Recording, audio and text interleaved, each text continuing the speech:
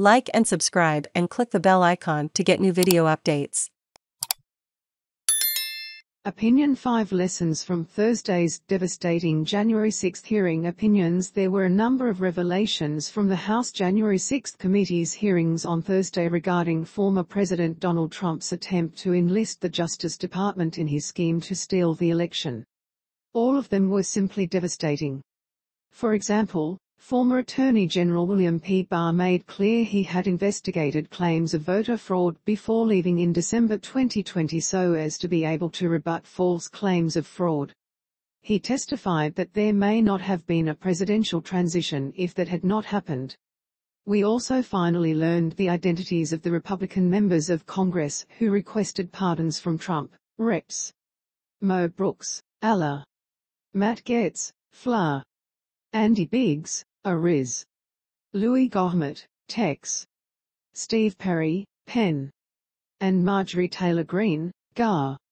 The committee's star witnesses: Richard Donoghue, former acting U.S. Deputy Attorney General; Jeff Rosen, former acting Attorney General; and Stephen A. Engel, former Assistant Attorney General for the Office of Legal Counsel, all testified that former Justice Department official Jeffrey Clark, whom Trump attempted to name as his acting Attorney General, had repeatedly been told that there was no evidence of widespread voter fraud. Clark nevertheless pressured Justice Department leaders to send a letter to states falsely claiming the election was fraudulent to justify pulling back their electors. Coincidentally, it was reported that the FBI searched Clark's home on Wednesday. Return to menu. Barr had told Trump at least 3 times that there was no evidence of fraud.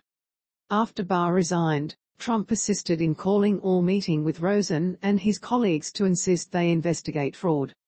Rosen repeatedly told Trump his allegations had been refuted and resisted efforts to involve the Justice Department because they were not appropriate under the law. Testimony made clear that on multiple occasions, Trump or Clark attempted to push the department to find fraud where none existed. At one point on December 27, Trump, after being told there was no fraud, insisted that the department tell people that there was widespread fraud. Donoghue testified that Trump instructed him to just say the election was corrupt and leave the rest to me and the Republican congressmen. Witnesses described Trump as agitated. Throughout these events, Trump seemed to be bent on whipping up his supporters. He told the public that his Justice Department had been missing in action, and he enlisted GOP lawmakers to recite his allegations of voter fraud to his rabid fans. Return to menu. The Clark letter was only one of several gambits he tried in enlisting the Justice Department to overthrow the election. Engel testified that Trump wanted the department to file a lawsuit with the Supreme Court. Trump also wanted Rosen to appoint a special counsel, crackpot Trump lawyer Sidney Powell, of all people, to investigate fraud claims. Engel and Rosen explained in their testimony why each was unmeritorious. On New Year's Eve, the attorneys were asked to seize voting machines. They told him there was no basis in law or fact to do so.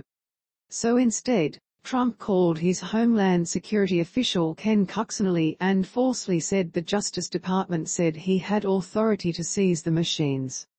Meadows the next day even urged they look into a daft YouTube conspiracy theory that Italian satellites had changed votes. This was total insanity, Donoghue said. Trump was determined to come up with any way to remain in power. The evidence of his corrupt intent should no longer be doubt. Return to menu. The committee interviewed all those involved in the infamous January 3 meeting in the Oval Office when Justice Department officials confronted Trump's attempt to appoint Clark as acting Attorney General. Rosen detailed the meeting, saying he wouldn't overturn the election because that was what the facts and Constitution required. Everyone present supported his position, apparently including then White House counsel Pat Cipollone. Donoghue testified that he ripped into Clark's total lack of experience and competence in the meeting. Clark tried to defend himself, but no one supported him. Donoghue said he and the entire Justice Department leadership would all quit if Trump put Clark in the job. Only then did Trump back down. For the time being. Return to menu. Trump started lawyer shopping, when he ran into resistance from Rosen and Donoghue, prompting Representative Scott Perry, apart to introduce Trump to Clark. Rudy Giuliani, in video testimony, said there needed to be someone in charge of the Justice Department who was not going to be concerned about their reputation. Rosen testified that Trump brought up Clark's name to Rosen for the first time on Christmas Eve. Rosen said he called Clark on December 26 to find out what he was up to. Clark,